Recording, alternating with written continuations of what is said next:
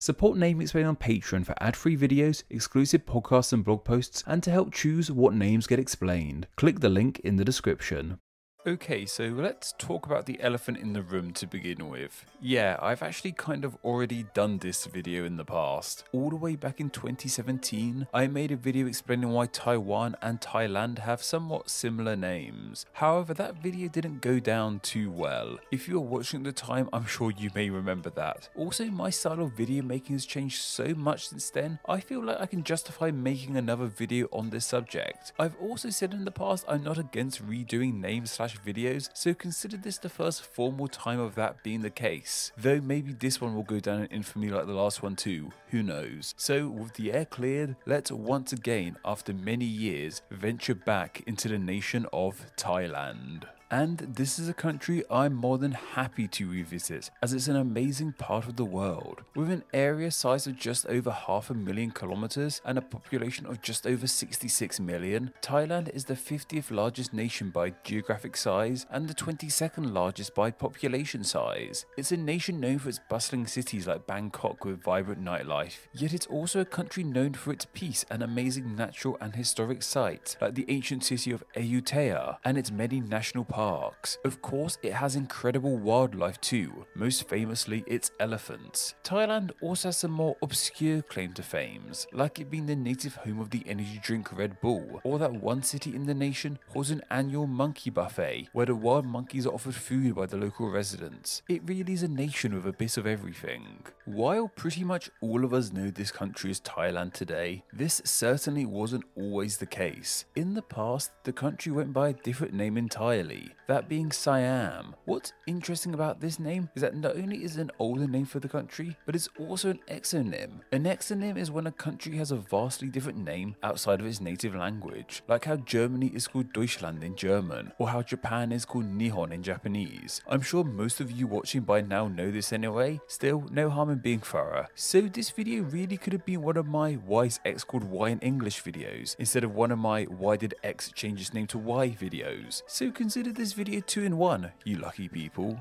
Anyway, we know this name of Siam wasn't used by the natives of the country. So where did it come from? There seems to be a few ideas as to how this name came about. The most popular theory is that it derived from Sanskrit with their word of Sayama. This word is thought to mean dark and brown. This name is thought to have been applied to the land because the skin tone of the natives was darker and more brown than the skin tone of the natives in the surrounding parts of Asia. However, this isn't the only idea for the name. Another idea is that it comes from the Pali language, which is native to the Indian subcontinent and means land of gold, as well as another idea that comes from the Mon language, which is actually native to Thailand and means land of strangers. While we may not know the exact origin of the name, it's easy to see why we're so sure that it's an exonym. These origins have the land being named after the skin color of the people there, as well as it being named after what can be found there, gold. These are very common themes we see when somewhere is named by outsiders. Another example is with the name Ethiopia, coming from Greek and ultimately meaning burnt face, once again in reference to the skin tone of the natives. However, the idea that the name means stranger in a native language is very much a curveball in all this. Why would the natives be calling themselves strangers? The land of Thailand was initially various different kingdoms, so that might explain it. If you have an idea, then please let me know, I'll be happy to hear it. Regardless, it seems that a name of this ilk was picked up by Portuguese explorers in the land, and it was them who corrupted it into the name of Siam. And as mentioned, when the various kingdoms that made up the land united in the 18th century, to the outside world, this newly formed country took on the name Siam on the world stage. While this name became standard across the globe, what about in Siam itself? What are people of Siam calling Siam Siam? Well, I've kind of read conflicting reports on this. Some places have said that Siam was used in the nation, especially for translating their name into English, like we have postage stamps from the land with Siam written on them. King Mongkut the Great was also known to sign things as the King of Siam too. However, others have pointed out that in the land and in their language, the country has always been called Muang Thai, with this name meaning land of the Thais, aka Thailand. So if Thailand has always been called Thailand by its natives, then where did that name come from?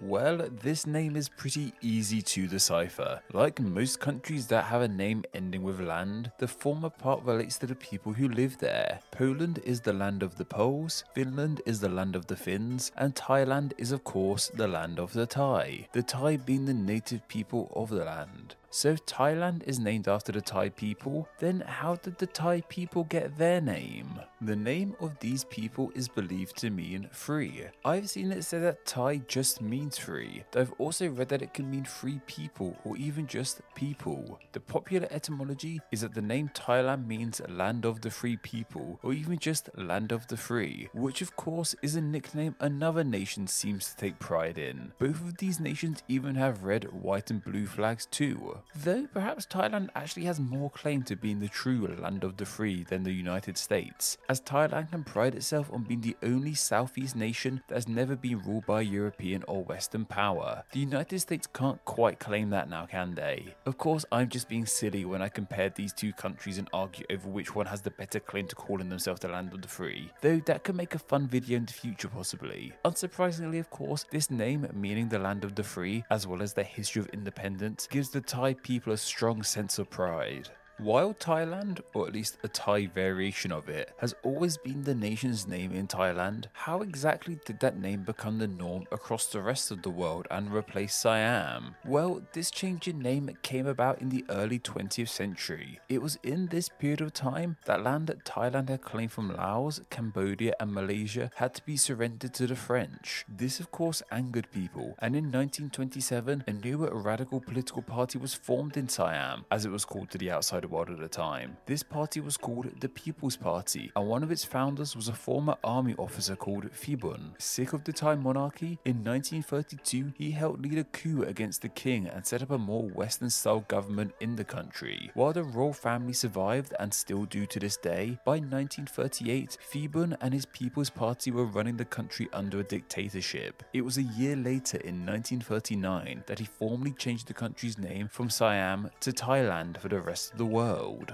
Phibun was a nationalist who took tremendous pride in his country and the native name for it. He didn't like the fact that so many people around the world knew his country by a different foreign name. Removing Siam and replacing it with Thailand gave the world a truly Thai name for the country. It helped boost morale and emphasize the nation's unique identity. As Phibun was a dictator, however, there was a darker undercurrent to this name too. It was meant to put the Thai people of Thailand in the spotlight, and while the majority of the population is Thai, there were of course migrants living and working in the land too, noticeably Chinese people. At this time, it seems China and Thailand did not have the best relationship, and as well as this name change, Phibun created a new slogan, Thailand for the Thai, which was also meant to put pressure on the Chinese migrants in the land to leave the nation. Phibun also hoped that with his new name, Thailand could become a bigger player on the world stage. He wanted the nation to be more Western too. This included a new national anthem, adopting the Western calendar, and demanding Thai people wear more Western style clothes. It seems really contradictory to take away the nation's more Western name in favor of a native name, but in turn make your nation adopt more Western lifestyles. But more often than not, dictators are pretty contradictory, weird, unpleasant individuals. While Phibun graced the land with that name in 1939, this isn't the story over and done with, as the country actually reverted back to the name of Siam in 1946. This seems to be because 2 years earlier in 1944,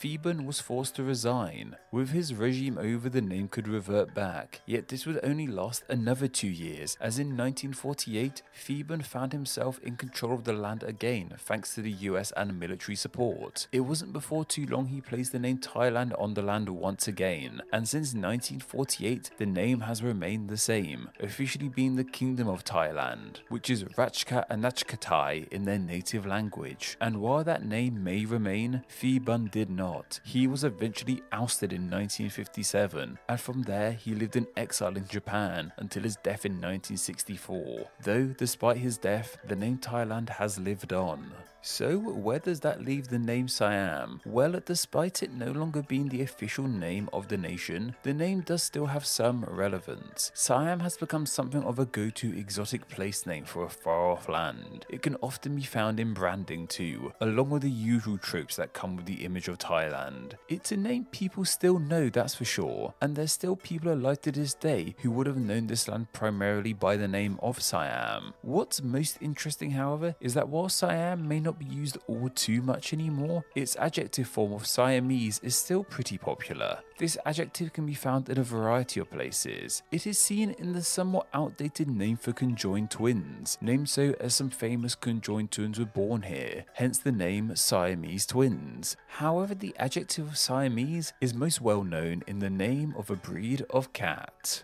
Siam and Thailand was suggested by Angel Amaskita, and thanks to their suggestion, they will now be honoured as Name Explained patron saint of Siam and Thailand. Do you have a good idea for somewhere that's name could be covered in a Name Explained video? If so, then please consider donating on Patreon. Just $1 a month helps keep the channel running and earns you a weekly chance to suggest somewhere to be turned into a video, and you too could be a Name Explained Patreon saint. Thank you to all my patrons who support Name Explain on a monthly basis. Patreon is vital to Name Explain, and donating just $2 a month allows you to enjoy ad-free videos and bonus Patreon exclusive content. It also allows you to help choose what names get explained in upcoming videos, and gets your name here with all these awesome people. Thank you so much for all the support you guys give Name Explain. Thank you so much for reaching the end of the video. Check out another video and subscribe to stay in the loop on all things Name Explain. You can find me on Twitter, I'm at NameExplainYT. On Instagram, I'm also NameExplainYT. And on Facebook, just search Name Explain. Anyway, I hope you enjoyed this video, and once again, thank you all so much.